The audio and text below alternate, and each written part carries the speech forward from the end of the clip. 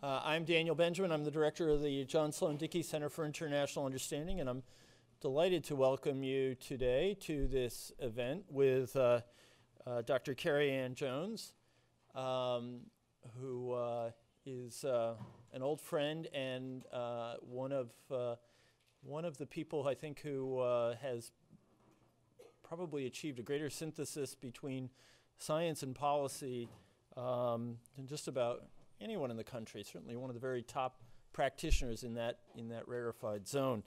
Kerri-Ann Jones served as Assistant Secretary of State for Oceans and International Environmental and Scientific Affairs from August 2009 through April 2014. And having been there for a large part of that time, I can tell you that she was one of the absolutely essential parts of Secretary Hillary Clinton's team.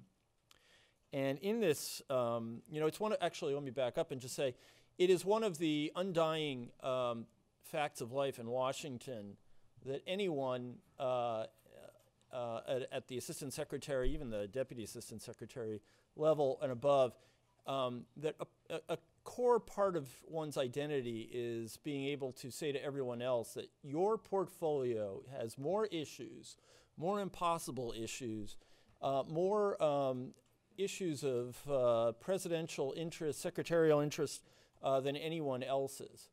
I know because I pulled this trick many times, but let me just tell you that in her position, Kerri-Ann led a bureau that addressed bilateral, regional, and multilateral engagement on oceans, environment, science, space, and health, giving new meaning to the phrase, she had the whole world in her hands. Among the issues that she handled was sustainable fisheries, the Arctic, the Antarctic, climate change, biodiversity, wildlife trafficking, environmental assessments, water, toxic chemicals, health, pandemic preparedness, international research partnerships, innovation, and space. That was before lunch. No, she had an unbelievable portfolio. And what is most amazing about this is that it's, and I could go on, there's so many other issues she handled, but the average duration of a political appointee's term in Washington is usually about 18 months, and Kerri-Ann did this for about 5 years, which has to be some kind of record, at least among people with, what do we have, 23 pairs of chromosomes and things like that? You're the longest serving? That's great. Well, I was the longest serving in my job, but I didn't make it to 5 years. So anyway, just to run through some of the other things, influenza virus, international partnerships to deal with that, global innovation through science and technology. It goes on, and before she did this, she held a similar portfolio, but with far fewer staff at the White House, which is where we came to meet each other during the Clinton administration. As Associate Director at the Office of Science and Technology Policy for the second Clinton term, she was responsible for policy development, budget analysis, international coordination of security and international science and technology issues, nuclear non-proliferation. You had counterterrorism too? Oh, okay. I thought it was because I worked on some speech that you had something to do with. Anyway, and she was a senior director at the NSC, the National Security Council, for Science and Technology Affairs. This is one of those resumes you could spend the whole hour and a half reciting. I won't do that. I will say that she's a woman of great wisdom and excellent taste. During the years that her party was out of power, she moved to Maine. And so, her affinity with our climate here is noteworthy. She worked as the director for the experimental program to stimulate competitive research in Maine, and has a house in that beautiful town of Castine. She has a PhD from Yale in molecular biophysics and biochemistry, and an undergraduate degree from Barnard. I found it particularly interesting, Kerri-Ann, that your doctoral work was on the effect of stress. Right. And if you could tell us something about how to manage that while you're here too, that would be wonderful. Anyway, I'm delighted that Kerri-Ann's here because the question of how the world of science and the world of policy meet and interact and how we can make that interaction more effective is, I think, one of the really pressing ones for those of us who are in the university today. You only have to pick up a newspaper on any given day to see that complex negotiations on climate are going on, and everyone and his uncle is somehow involved. There are, I think, really interesting questions of what we can do to make that whole area of human endeavor more effective, but also how we make more effective the voices of scientists in the policy process, and that's something we're particularly interested in here at Dartmouth and at the Dickey Center in particular. She has brought her stamina and remarkable capacity for dealing with stress to this week at Dartmouth, which I hope is not really stressful. She's teaching 5 classes this week, meeting with innumerable members of the faculty, graduate students and undergrads, student groups and the like, and I'm really grateful that she is treating this as though it were just another week at the State Department. So Kerri-Ann, thank you so much for coming, and we look forward to hearing what you have to say about negotiating for the planet. Certainly. Thank you.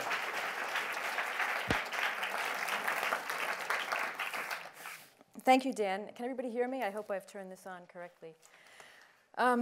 Well, thank you, and I'm so glad to be here, to have a chance to talk to you. And I've been here a couple of days now, and already I've had so many interesting conversations, and I'm sure there'll be a lot more. So I thank Dan for inviting me and the Dickey Center for hosting me. I also find that when I hear that list of subjects that was in the portfolio that I was involved in for so long, I get very tired. But you have to realize that there was a staff in this bureau of about 200 people. It was the foreign policy perspective looking at on all these issues. And so it was quite a good team that we had. The title of this talk is out there so that we can really sort of look at all the different things that are happening. And I think it's quite obvious to say we all know that there are quite an array of environmental challenges we're facing. And what I found in the portfolio that I was leading at the State Department and that I want to talk to you about today is that they're all connected. They're all connected because of the nature of environment itself, and they're all increasingly on the foreign policy agenda. And that's because they're not only environmental issues, which by that nature would be on the agenda, but also because they're economic issues, they're trade issues, they're health issues, and they are security issues more and more. So I spent the last 5 years living in this space with these issues, with these very many different dimensions, but also, which I'm going to talk about today, with the international engagements that go with those. So what I want to do is take you through negotiating on a lot of different topics, because if I were to just talk about one topic and get into the gruesome details, I would probably bore you.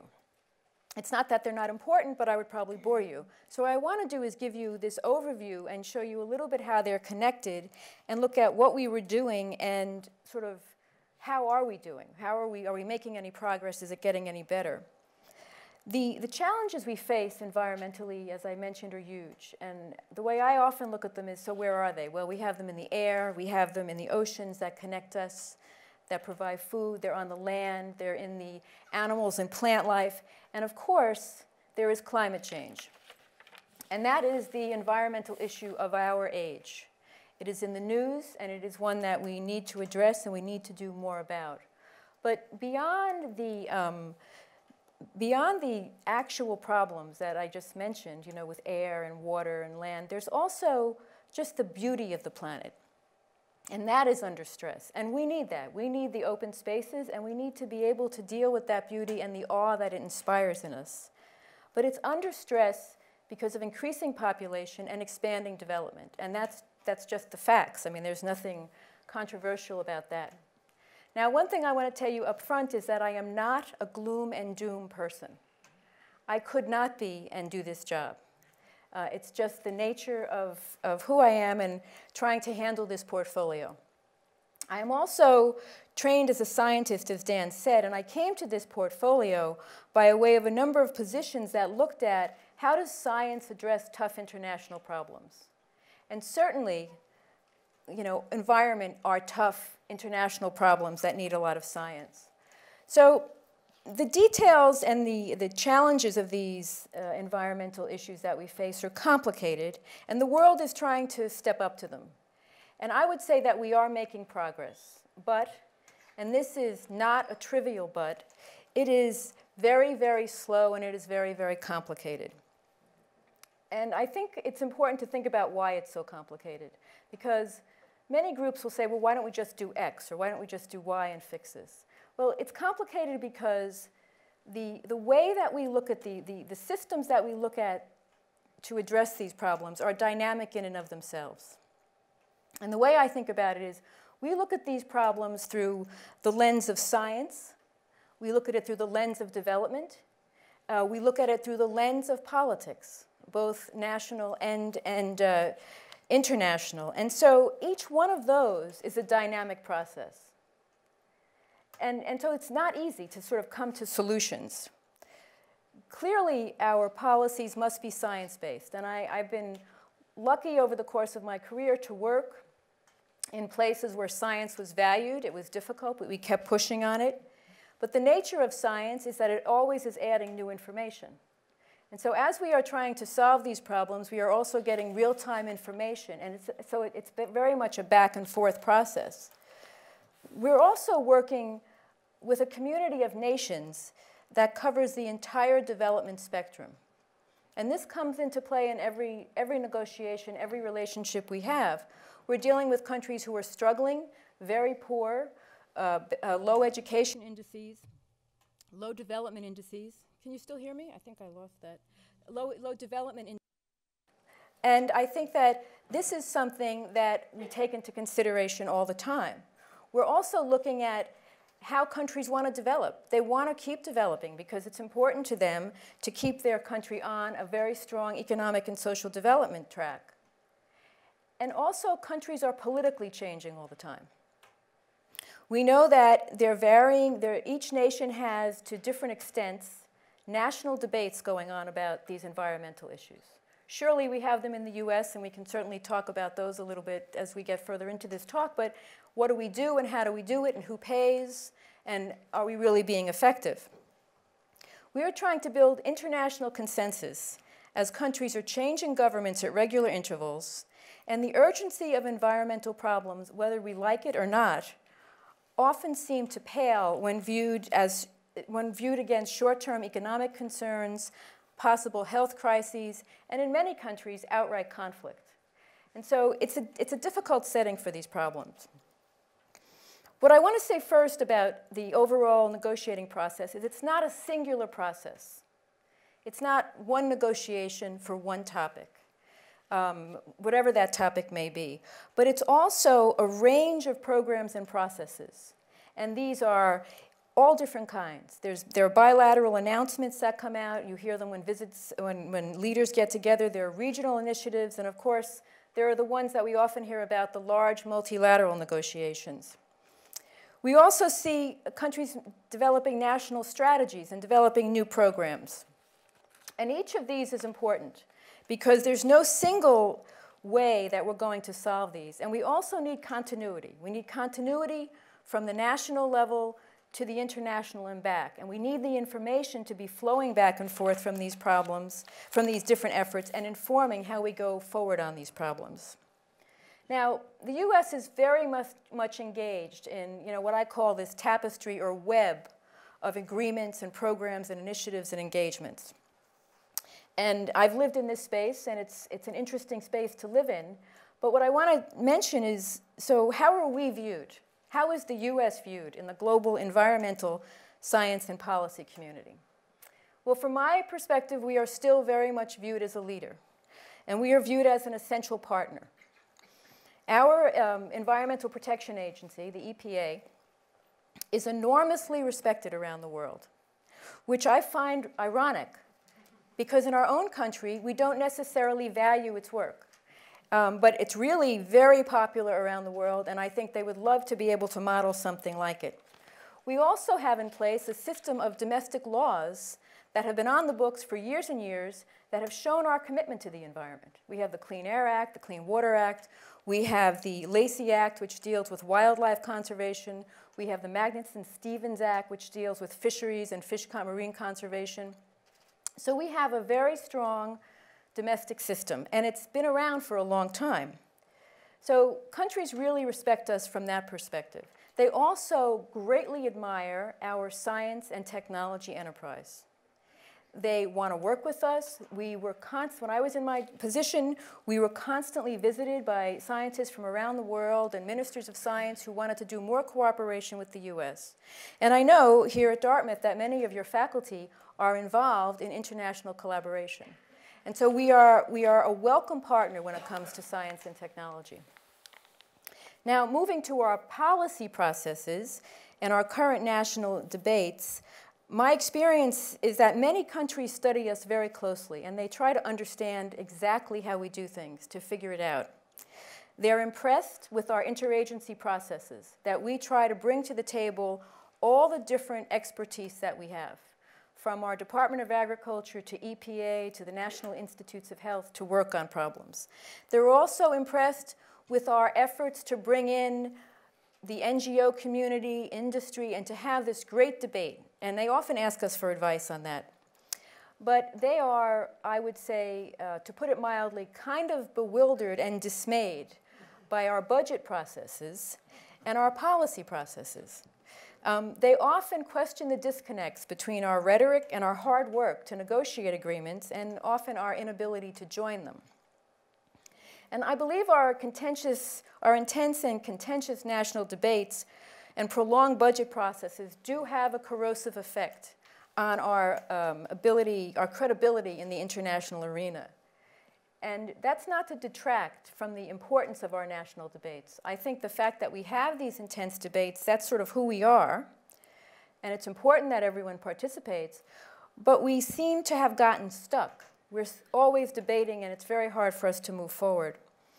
I spent a lot of time in my meetings with international partners trying to explain how our system worked and trying to explain that this is part of who we are, but the stuck part is a reality, that we do seem to be going in circles in many cases. Another point I want to make is about the large multilateral negotiations and how they're done and who actually does it. Because I don't know that that's well understood. I know many people here may understand or may have participated in different types of negotiations, but it really is a whole interagency process. The State Department may lead a team, but it involves representatives from across the US government who bring their technical expertise. So when we were working on a Mercury Convention, which I'll talk more about, we had people from EPA and the Food and Drug Administration. We had a number of representatives from across the US government. And that's a negotiation in and of itself, because each one of those agencies brings their interests and their constituents to the table to sort of develop a US position. But in terms of who these people are, they are civil servants, they are foreign service officers, they are political appointees, they are fellows, they are contractors, they are students. It is really the collection of whoever really can get the job done. And in terms of training, the teams that I was very involved in, we had scientists, we had lawyers, we had a lot of international affairs experts, and it was a whole mixture of expertise to sort of move forward on these complicated areas. And these negotiations, as you can tell from climate, take many years. Now, climate has taken an inordinate number of years, but typically they do take multiple years. It doesn't often happen quickly. And what happens is that you bring to the table technical expertise, legal expertise, because you are working in the area of perhaps binding legal requirements of a country, and it has to be coherent with the rest of your laws, and then look at international law. And you have to bring your policy objectives to the table. In the Obama administration, the term of art that was very popular was whole of government, and that's sort of a given. The whole of government goes forward to try to achieve it. But it was also, we used the term whole of society because we had the NGO community very, very much in touch with everything we did. And we would always consult with industry. Because if you're going to start regulating something, you're going to start affecting that industry's ability to use certain chemicals or not use them. So let me sort of start, having done that sort of general description, talking about a few of the specific issues. So let me start with air. It's clear that what we have done over the course of years in developing and taking the human race further is to pollute the air with a lot of different interesting chemicals. And we learn about these through science, because I always think that we have to talk about the science. And the first really major step we took on this was when we looked at ozone-depleting substances. A few scientists looked at this in the 70s and said, we think chlorofluorocarbons, CFCs, are depleting ozone, and we need ozone to protect us from UV radiation. The scientists did the work in the 70s, and they got the Nobel Prize in 1995, and that was Mario Molino and Sherry Rowland. So science can come right in. It takes a long time for the scientists to be recognized. The treaty regarding the control of CFCs took a while to come around as well. That was finally completed in 1987. So the science was out there in the 70s. The treaty was completed in 87. And we, the United States, joined it in 1988. And the US Senate provided advice and consent with a vote of 83-0. Now, we haven't seen a lot of votes like that lately, but we have a history. We do have a history here of doing this. And the Montreal Protocol is now universal. In 2009, it was announced that 196 countries joined it. Had to be revised in 2002 because there was a new country, South Sudan. So now 197 countries have signed on to this. And there's a point about this treaty, and the reason I start with it, and it sounds old, and it's been out there for years, but it's something that we worked on every week and every year, because treaties have to be living documents. They have to be able to be amended and adjusted based on the science and based on the monitoring and based on what countries may need help to get things done. And so we were constantly revisiting this. There's also a particular revisiting I want to mention, which is very current, and that has to do with one of the chemicals that was put out there to be a substitute for CFCs, and that was hydrofluorocarbons, HFCs. Great substitute. They're used in refrigerants. They are not ozone depleting. Great news. Bad news, they have a very, very high global warming potential. So we were taking one chemical to fix a problem, but we were playing into another problem. And they are very potent. They are 1,000 to 3,000 times more powerful than CO2 in terms of global warming potential. So now the US and a couple of other countries have been proposing every year for the past 4 years that HFCs be scaled down under the Montreal Protocol. This is going very slowly. But we had some breakthroughs recently. In 2013, we were able to announce that the US would work with China to take on this problem. And then most recently, we were able to report that India was going to work with the US. So that's 2 bilateral arrangements that have been worked out that may be able to make a big difference in this much bigger multilateral negotiation. And so we'll try to bring this up every year after year. And I think there is momentum gaining, but it's not happening fast enough. I think it'll get there, but it's really not happening fast enough. I also, turning away from that old treaty, I want to talk about a new convention, and one that I know many people here have in some way been involved with the work, and that is the Minamata Convention on Mercury. Now, many of you in the audience who have done research on mercury or in public health know that mercury is a neurotoxin. It bioaccumulates. Children are very sensitive to it, and it can very much affect their development, their attention spans, and result in learning disabilities. It also has more severe effects in higher concentration. There are also other populations who are very seriously at risk of exposure to mercury. And those are people whose diets rely heavily on fish and shellfish and marine mammals. And particularly indigenous groups are sensitive to this. And this is an issue in the Arctic. And I know the Institute of Arctic Studies has looked at the concentration of this toxin in the Arctic and looked at how it's traced, and how it is affecting indigenous populations. Now let me make an aside here, more just a historic interest point, and I don't know if a lot of you know it, probably you do, but treaties are named in odd ways. We always talk about the climate change treaty because we don't know what city it's going to end up being finally completed in. Typically, the final treaty takes the name of the city. And so the convention for mercury was called the Minamata Convention because Minamata is a city in Japan where there was a horrific mercury pollution environmental disaster. It's such a disaster that there is now a sort of disease known as the Minamata syndrome because so many lives were lost and so much damage was done to the population of this small town. A chemical company was dumping this stuff into the water. It accumulated in the fish that the people ate, and it was truly a syndrome that was studied and identified as related directly to this poisoning. And because of that, Japan was highly sensitive to wanting to make this happen and to doing everything they could, and they played a leadership role, and they wanted to host it, and the world community felt this is the right thing. This is to show what happens if you don't take care of these kinds of problems. Now, the US has been aware of mercury problems for a long time. I mean, we have regulations, domestic and state regulations on the books. We have advisories in different states in terms of fish, but we were not the only one who was involved in this problem, and we couldn't solve it alone. And the reason we couldn't solve it alone is because science gave us a lot of information about mercury. Number one, it was the public health piece, but number two, we learned about mercury transport. And I know there was some work here done on mercury transport as well.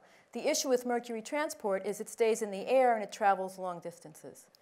It concentrates in the Arctic, as I mentioned, but also we found that in the US, EPA has estimated that 70% of the mercury in the US comes from outside our borders. And so a global arrangement was needed. So this convention was completed in 2013. It took 4 years to get it done.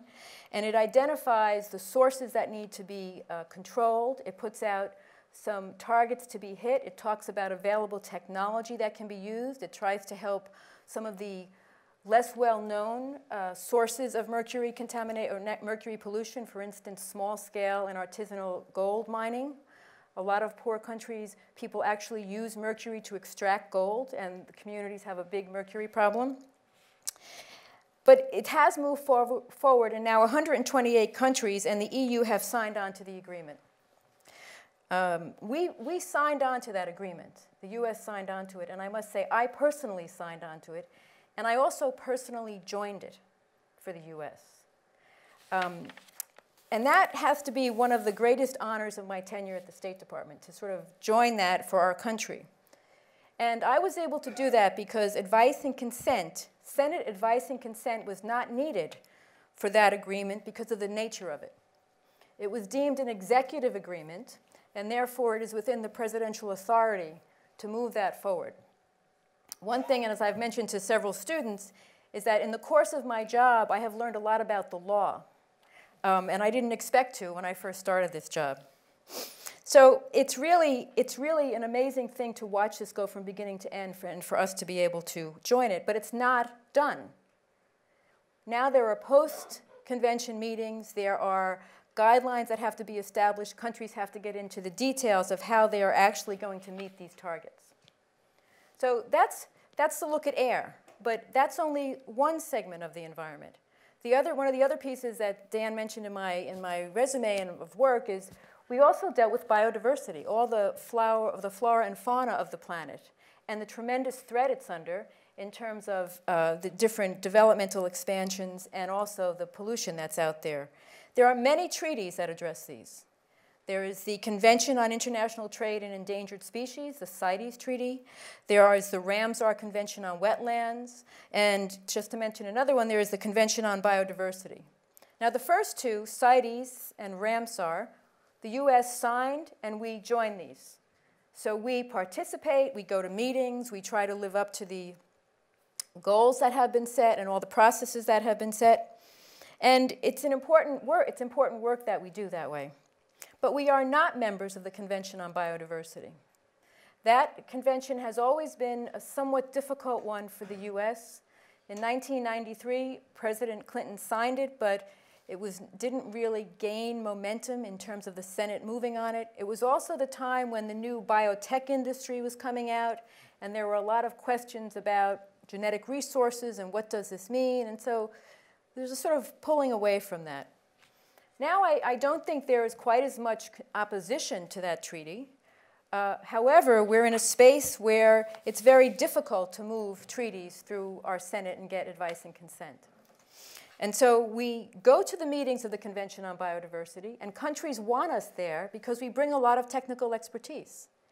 But we have to work through somebody who's actually sitting at the table, because we have to sit in the back of the room.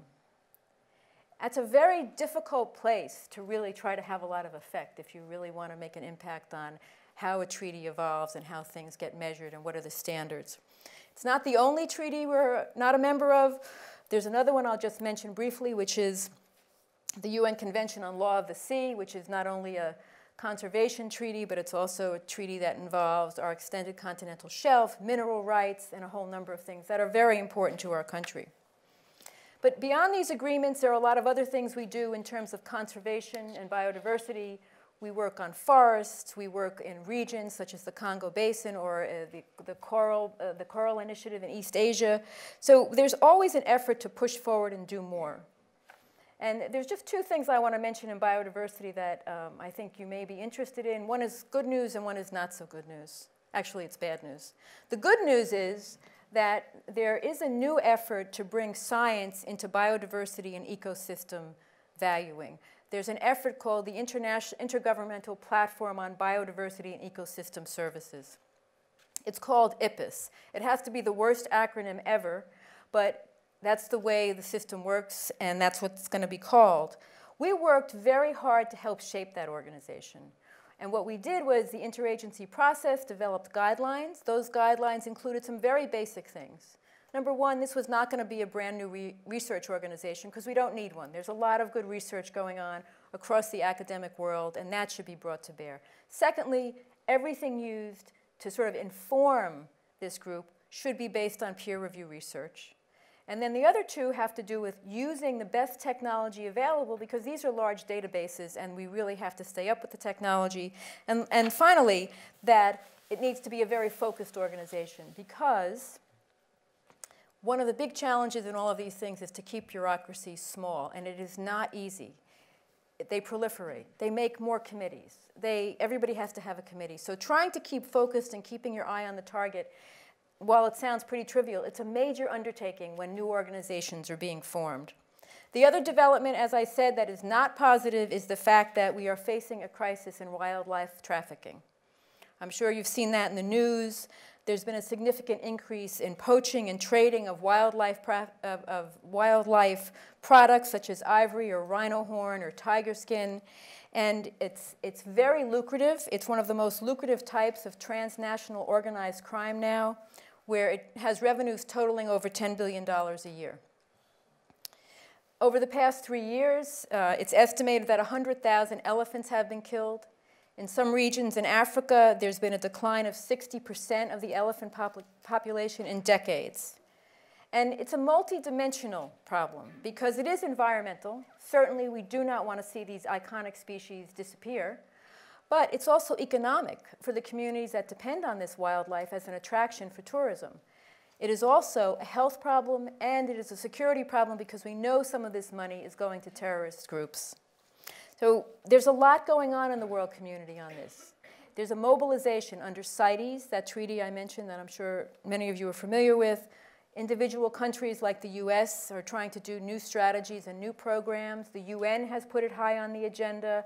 And the NGO community is really, really out there trying to make a difference in this and engaging very much African leaders because this is a very tough issue in Africa with a lot of the challenges that some of these countries face. This is down on the list of priorities, but it's one of those that needs a lot of attention right now.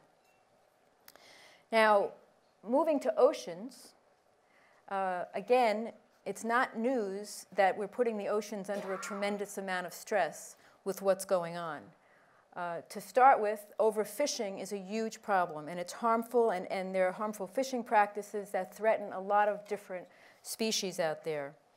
it's estimated that 29% of the world's fish stock are overexploited, and that another 61% are under stress and need management. We are also seeing that the ocean is suffering from pollution, and we hear about large collections of plastic floating out there in the ocean. And we also know the ocean is warming, and that has effects in so many different ways. Obviously, its interaction with climate patterns, and also with how fish migrate and how that affects fishing industries.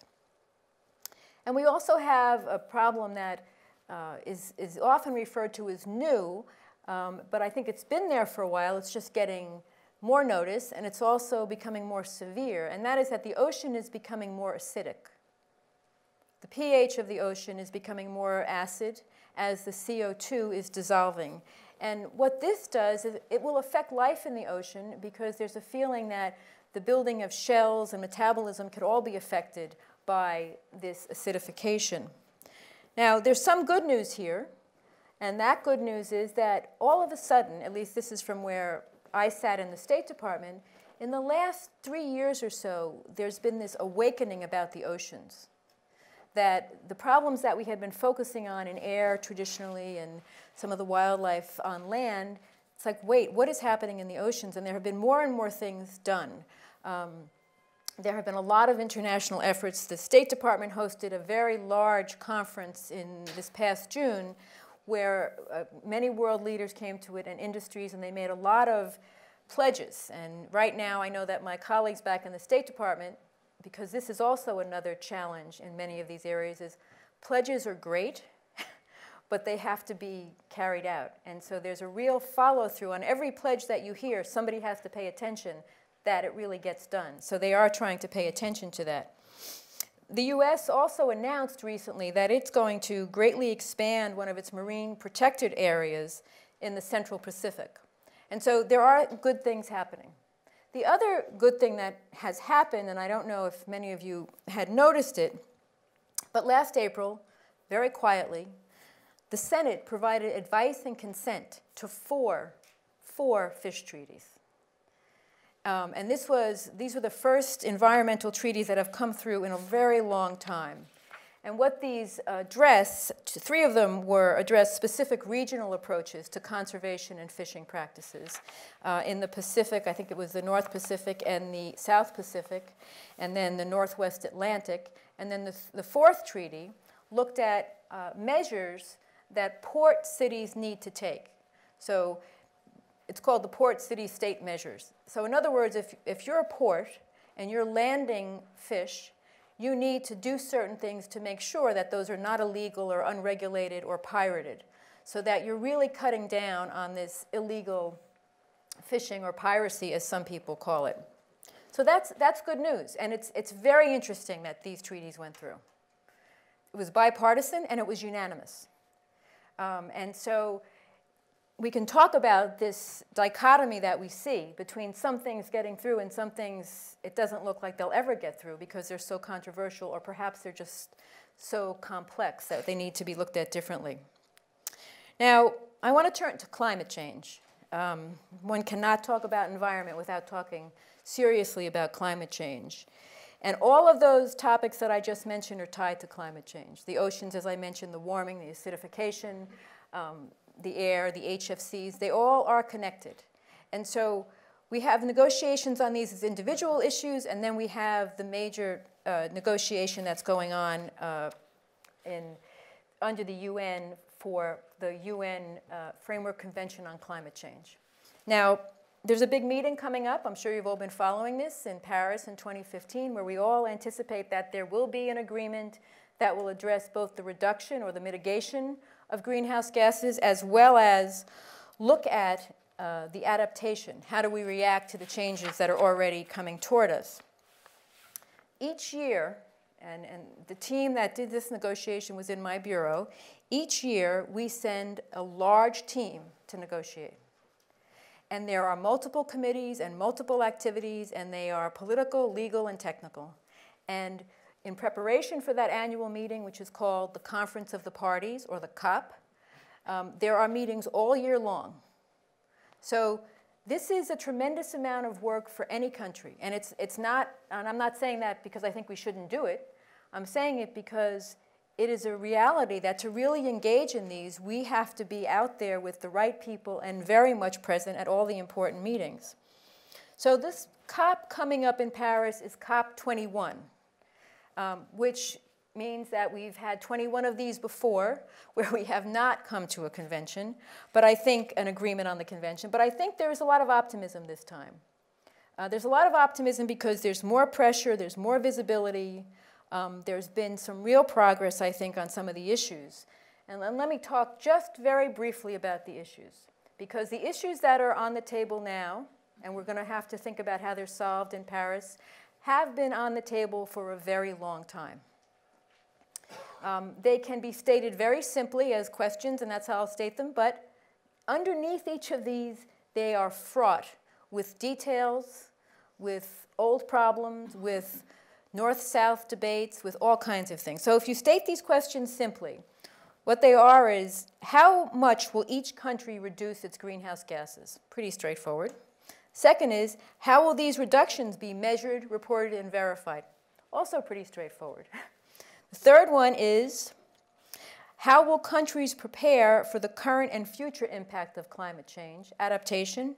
And the last one is, what funds and technology will be available to assist developing countries?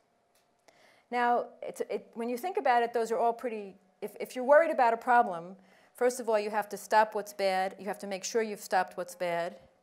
You have to fix what damage you've done, and you have to pay for it or get something that's going to make it work. That's what those are. But underneath that is a whole range of development issues as to who pays for what, who is to blame, how is it monitored, how is the data collected, who does the measuring. It just becomes very much churning and fraught with a lot of difficult issues. But as I said, there's been progress. In Lima, just recently, countries agreed that they're going to submit information that will serve as the framework for the Paris Agreement.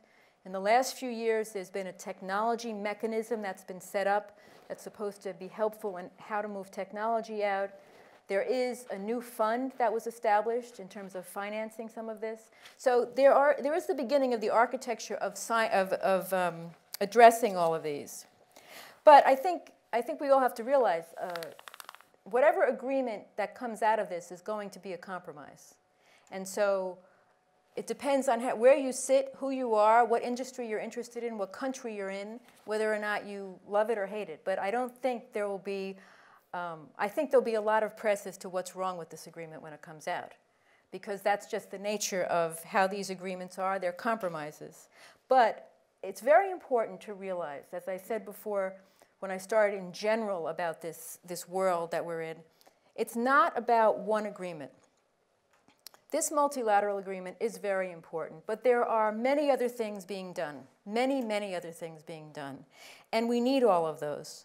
There are different forums being set up in different projects and different partnerships and different investments. A few years ago, the US initiated a group called the Major Economies Forum, where the 17 largest emitting countries get together and try to talk about how they're going to handle this problem. They're now looking at initiatives to put money into sort of looking at some of the big questions out there. This is good. There's also a group called the Climate and Clean Air Coalition, which is looking at not greenhouse gases, but the short-lived climate forcers, things like black ash and methane, which may be much easier to get out of the atmosphere, but could have a large impact on what's happening with climate warming. So I think, to summarize the piece on climate, we're in a good place. We're in a better place than we've ever been. Is it an easy place? No. Are we sure we know what's going to be in that agreement? No. But I think we should be cautiously optimistic, which is a term I've been using some of the classes.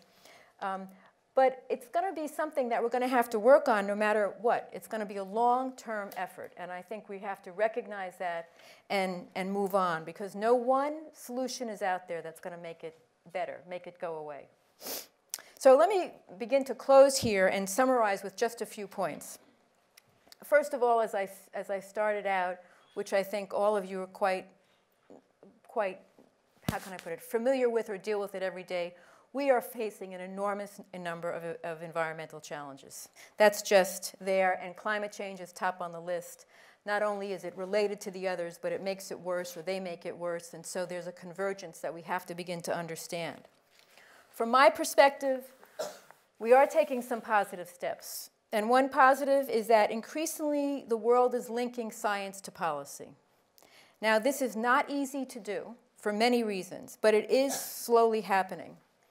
From my perspective, it would be much easier if the scientific process and risk analysis was better understood. It would be easier if technical discussions were much more easily integrated into policy and politics. Now, this raises questions of science literacy and science education, which I could also talk about for a long time, but it's a major issue for our country. And the problems we face are increasingly complicated, and we need to be able to understand them, and we need our politicians and our leaders to be able to have these conversations. Another positive is that increasingly we're seeing all kinds of partnerships emerging. We're not looking for one solution, and that's a good thing, because you cannot put all of your eggs in one basket on these complicated problems that involve international collaborations. Everything changes. So we need a whole collection of things. In climate, we're seeing, as I mentioned, some of those examples of the Major Economies Forum. Some people are beginning to call those plurinational activities, because it's not everybody, but it's some. It's a group of countries who can be very influential. And they want to make things happen, not because they are saying that the large multilateral should not happen or is not going to bring a benefit, but they also know that that takes time. 197 countries coming to agreement does not get to a quick conclusion. So it's good to have all these efforts because they interact and they put pressure on each other. So I think that's a very good development because it makes them both try to push for progress. And beyond those partnerships, there are also partnerships with industry and government and universities. There are all kinds of flourishing partnerships. And this is good news, very good news. But I also have a caveat here, and this is more from personal experience. I think we need a little more selectivity and focus because we have to have enough noise in the system to go forward, but we have to have enough noise in the system to also make a signal. So I think we have to sort of look at these, and we have to think about one of the challenges is that in our political system and in our media, everybody wants something new all the time. It's so what is the announcement today? And every one of those announcements or programs or projects, whether it's your community or your university or your agency in Washington, every one of those requires somebody to work on it afterwards. It requires human resources, financial resources, monitoring. We need to be able to look at things that are working and say, great, let's do more, or back away from them. We need to get much more nimble and agile in terms of trying things and moving away. And I know this is, again, it's very straightforward. It's really hard to do. I have personally tried to stop, I think, 2 large multilateral efforts. And I have the bruises to show for it. We slowed down one, but people get so vested in something that they just want to keep going at it. But it's like, if it's not working, let's move the resources someplace else. So we have to really think about this. And let me just mention what I think are out there as 2 really large challenges. Now that I've mentioned some of the positive things, just let me mention a couple of the big challenges. I really see 2 of them. And one is related to rate constants, and the other is related to ideology. And what I see is that the policy process at the national and international level moves very, very, very slowly, painfully so. And typically, policy processes are built that way for a reason.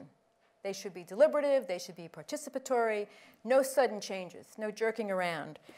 But our ability at the national and international level to make fundamental changes in our energy profiles, in our development choices, and in our investment choices, that's moving at a much slower rate than the environmental changes that we are causing. And so we need to pay attention to this, and we need to think about how we can change our systems in some way. And it's really a challenge of learning how to build trust so processes can go forward a little more easily. In the course of my career, I have seen an enormous growth of advocacy and special interest groups getting narrower and narrower and narrower as to what topic they're trying to make, a point about and to push ahead. And this is very important.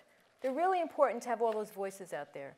But I think we also have to think about how do we begin to build coalitions around topics. Some of this is happening. We're seeing this internationally with those groups of nations who are coming together.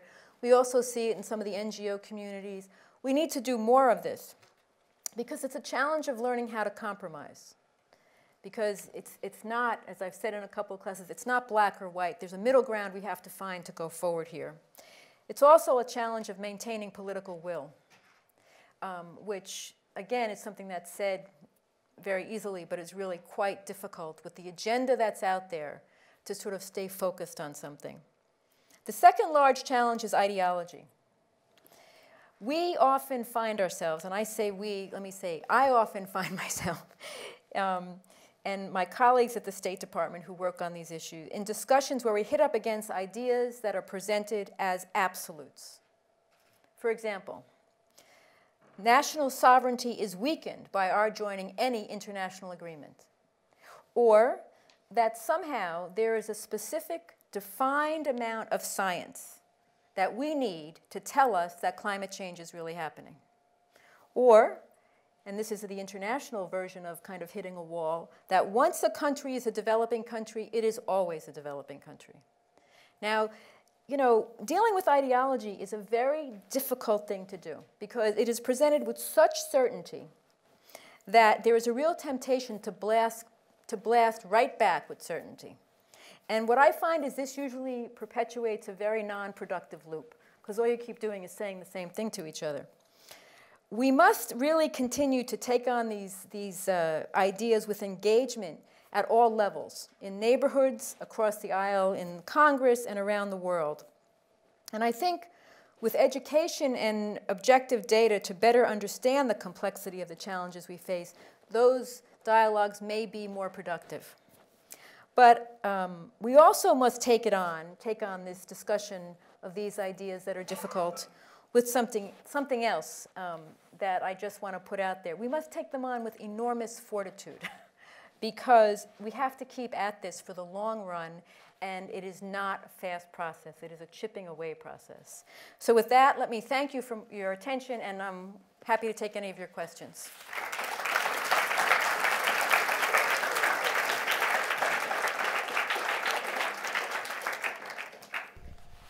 Fortitude is a very good place to break. I just wanted to mention one thing that two things that I did at the beginning. First is that cards, if they haven't already been handed out, will be handed out. We're doing some survey work on our audience, so I hope that you will take a moment to fill those out at the end.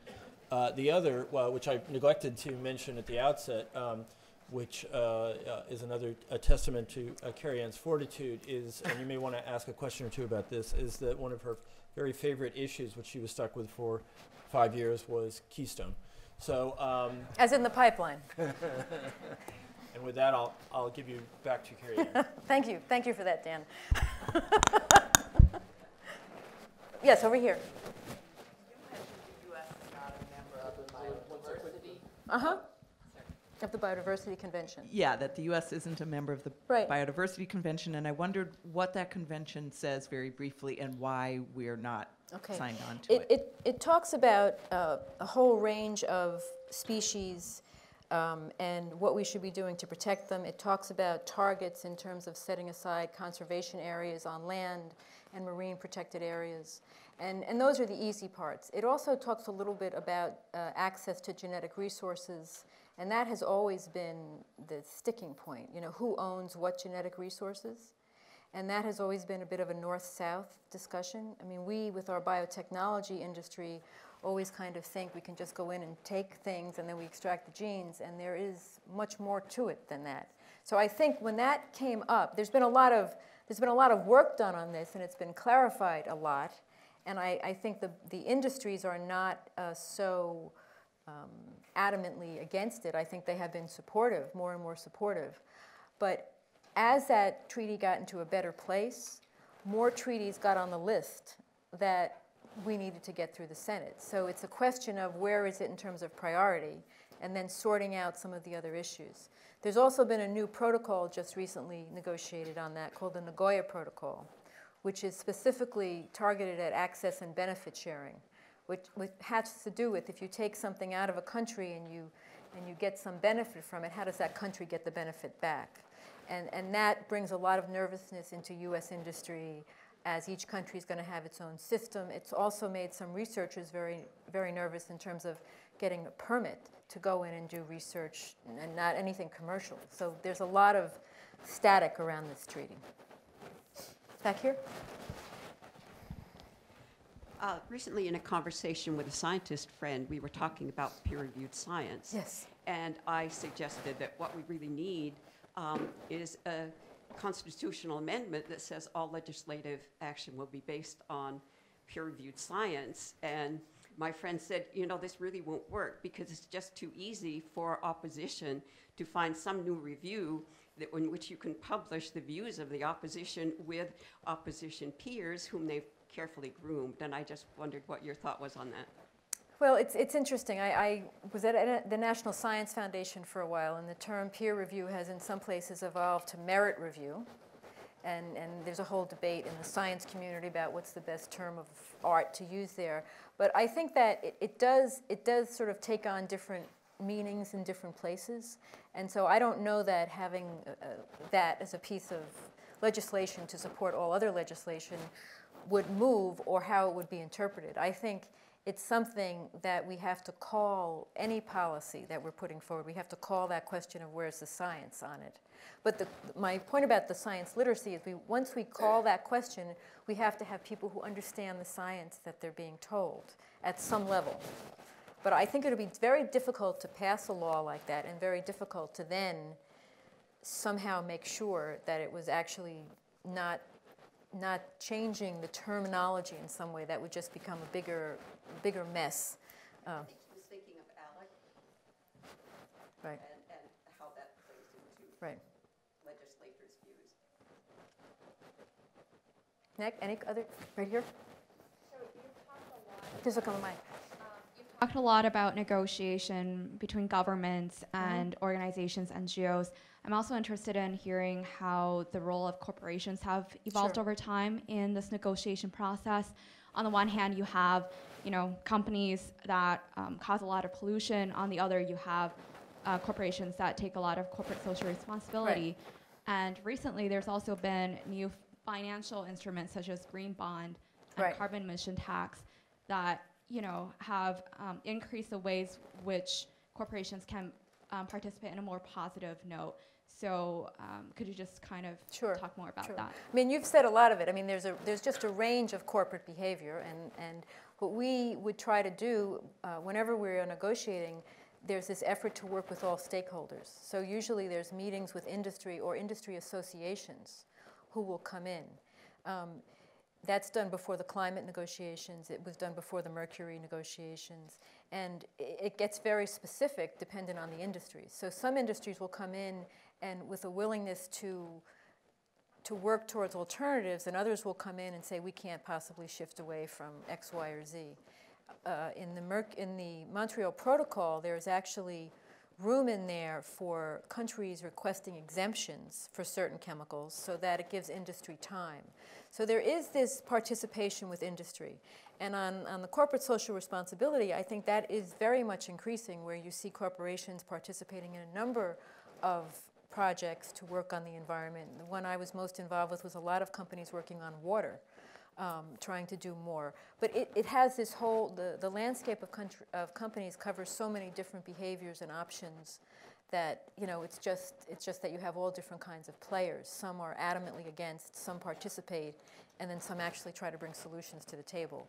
But we do very much try to work with industry. One of the things that's tricky is how do you, meet with all of them? And so that's why associations begin to become important, because you can't just be going to the same ones all the time, because that's unequal treatment. And so it's something that, again, has to be thought through and managed in terms of access. And often they'll be on delegations, too. When we went to Rio recently, a couple of years ago, we had some industry members on that team. Over here.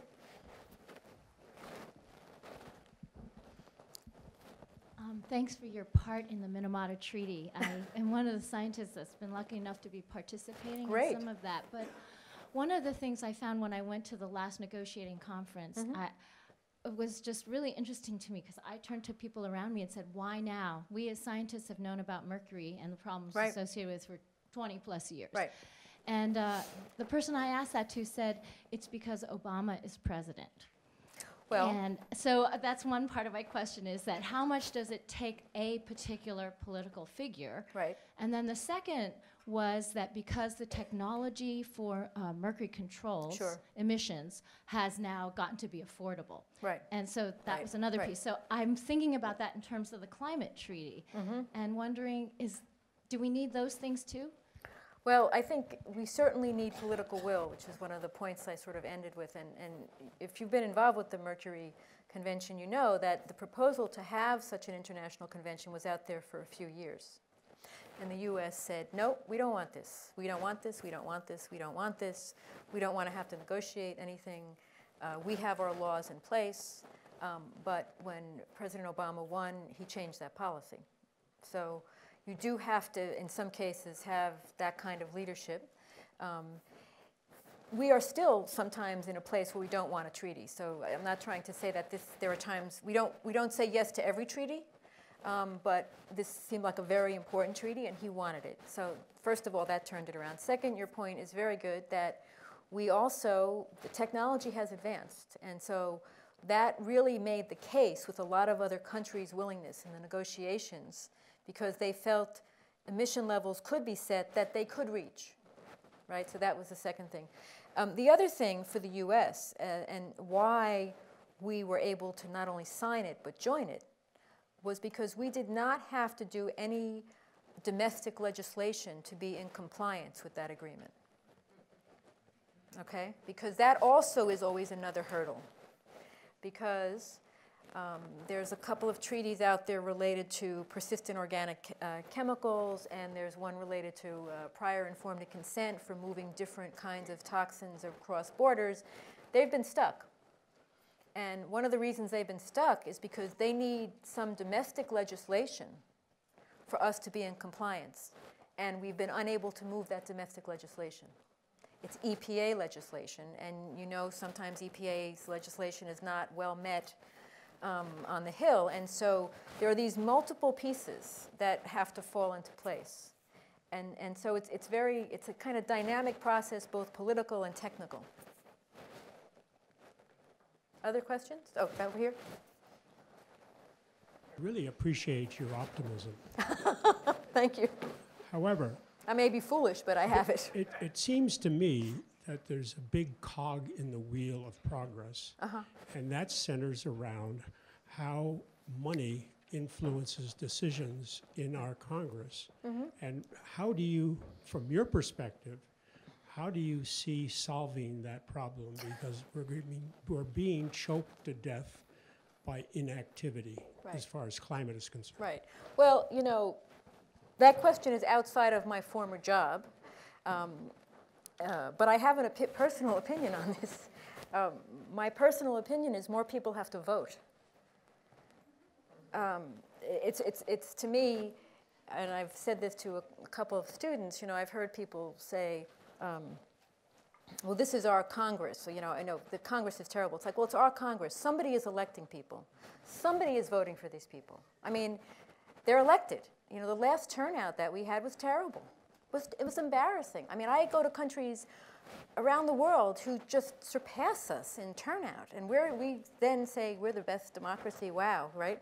So we have to get the vote out. We have to get people elected who are not going to be that influence. Now, that's a problem. And we also have to, I mean, I'm kind of an education person, you know, down to my roots. It's you know, if somebody has enough money to do a lot of ads, why should that change everything so much? I mean, why should that change how people vote if you really know the issues?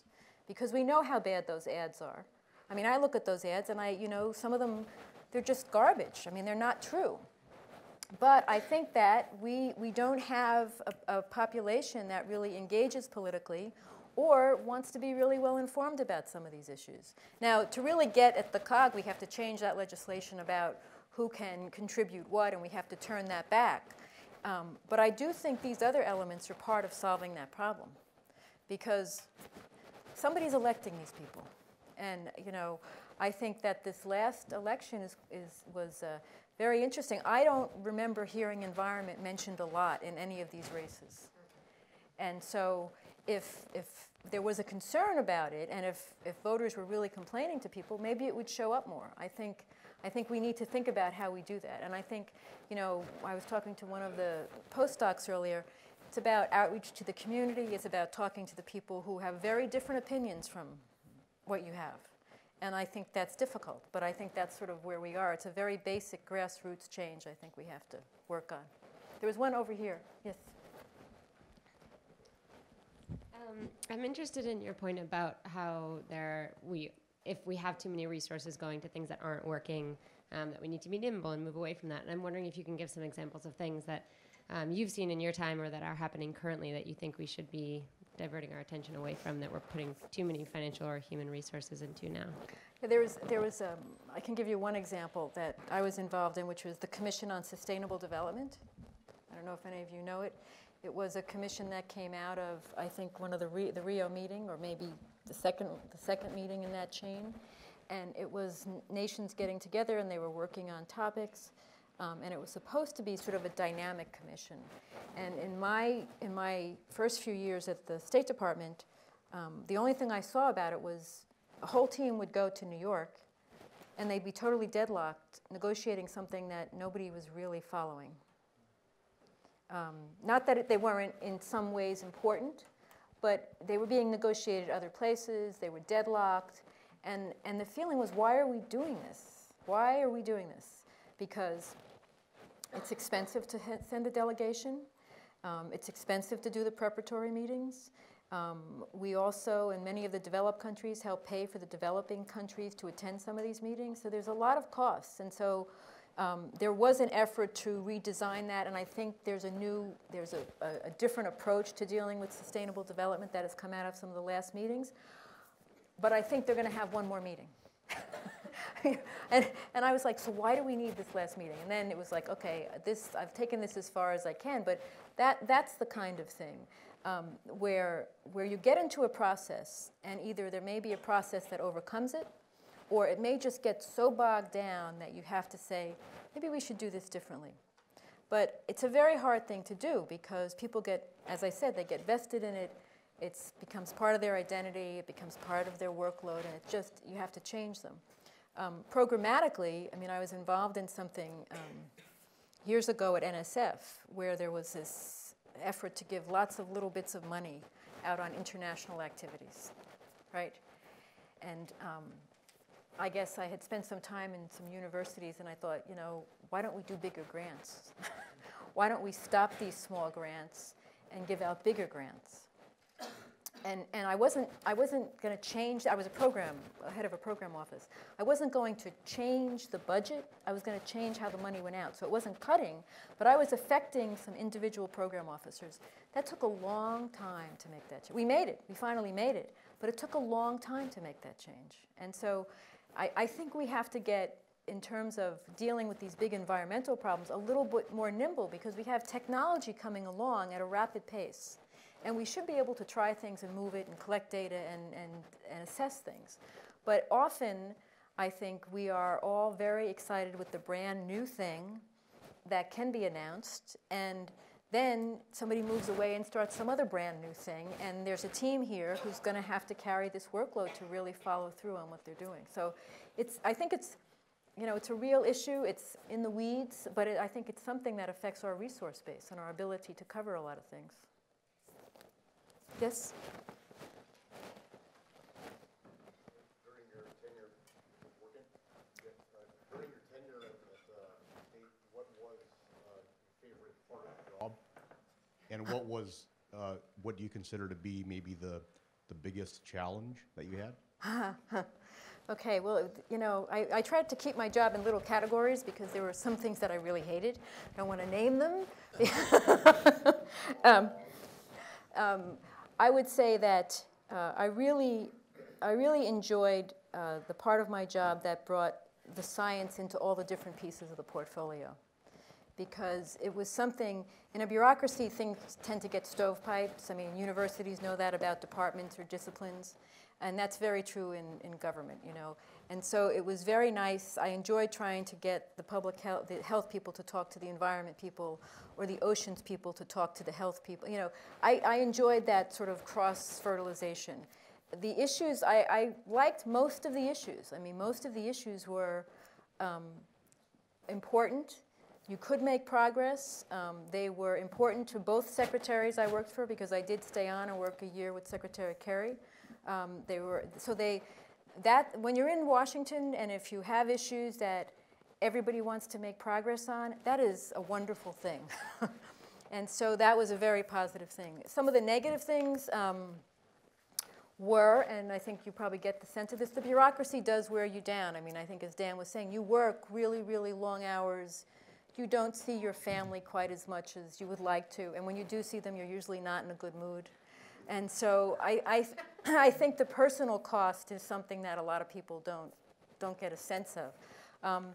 The Keystone Pipeline, which I'll mention, is a very challenging issue, and it was a very challenging issue for the State Department to have. And you know, the reason we have it is an executive order, and there's a whole history there. But you know, it was a great portfolio. I mean, I was a very lucky person to have that job, and I learned a tremendous amount from it. And there's a great team there who are still working on it, so I hope they continue to be able to do a lot of things. But it's tough. Anything else I can answer for you? Oh, one more? I was very curious about maybe exploring a little bit more this concept of equal treatment of the different constituencies and stakeholders. Uh-huh. I have some inkling of appreciation for what a challenge that would be for somebody in the position that you were in. Having attended some treaty negotiations around the Cartagena Protocol. Right, sure. Biosafety.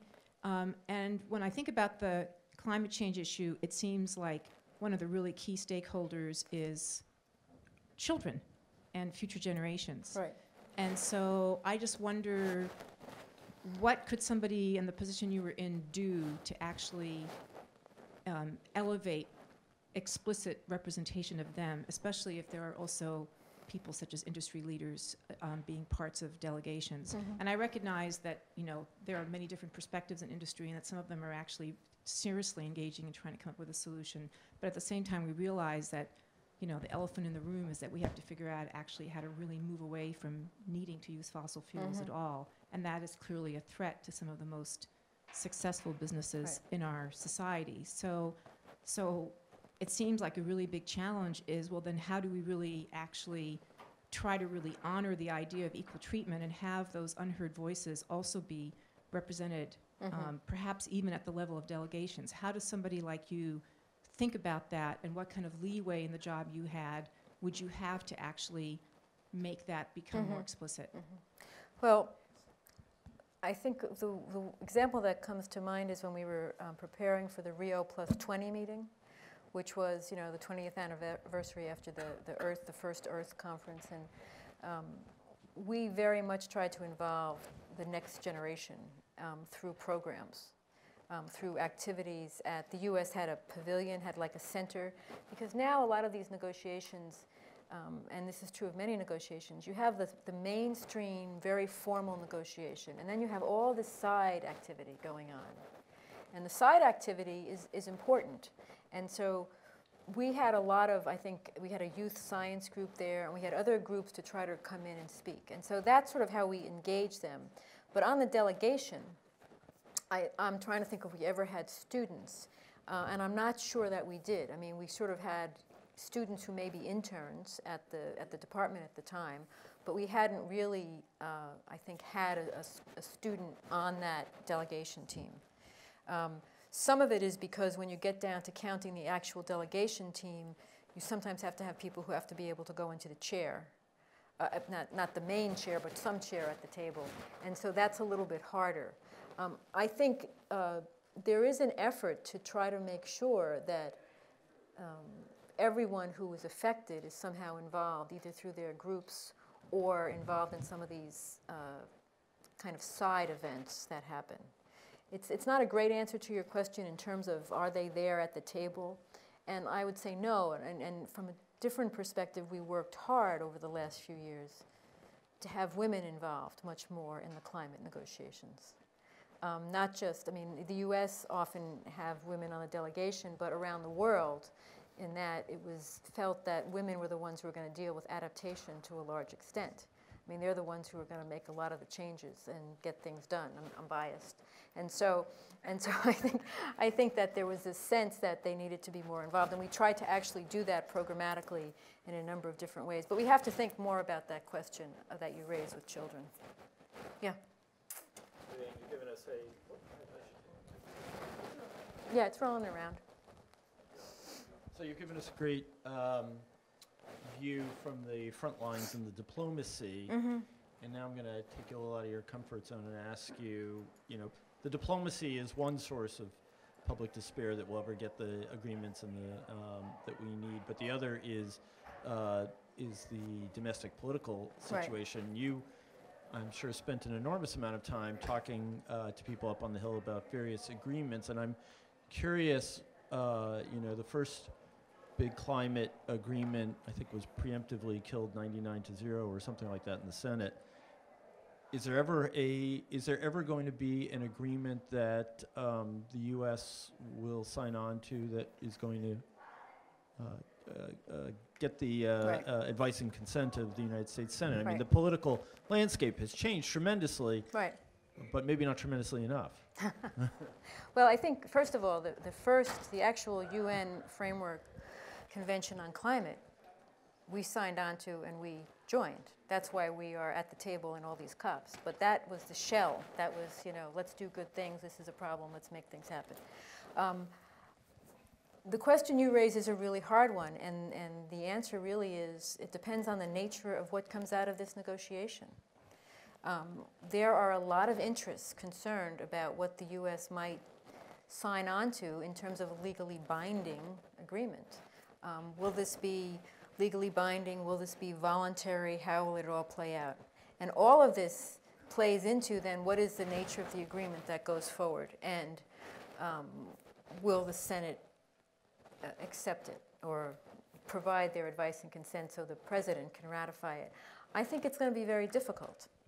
I think that there's hope that this may be able to be some sort of flexible, creative document, but it's a real challenge because you have all these countries sitting around there. You have the way it's been done before, and you know there's an effort to try to break new ground. So I don't know. I don't have an answer. I don't see right now the Senate, the way the Senate is comprised, the way the Senate is talking about climate, that they would sort of vote on this. And you know they've put out there that they're not happy with a lot of things. Now they did a while ago. One of the big problems that came out of Kyoto was that there were these two classes of countries, you know, classes that had to follow things and classes that really didn't, the developed versus the developing. And that's been one of the biggest issues that has been worked on year after year after year. And that has really moved along. And it's not that the language now doesn't recognize that there is different levels of development, different level of capacities, but it's really each country needs to work from where they are. So there's an effort to try to do away with this bright line between developed and developing.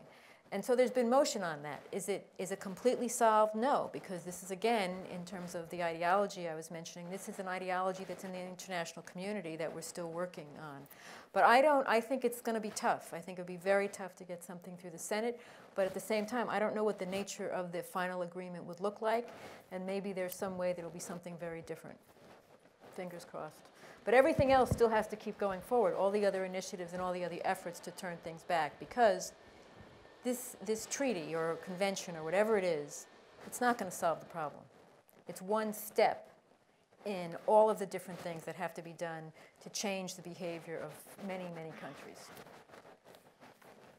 Anything else before? Give her a break.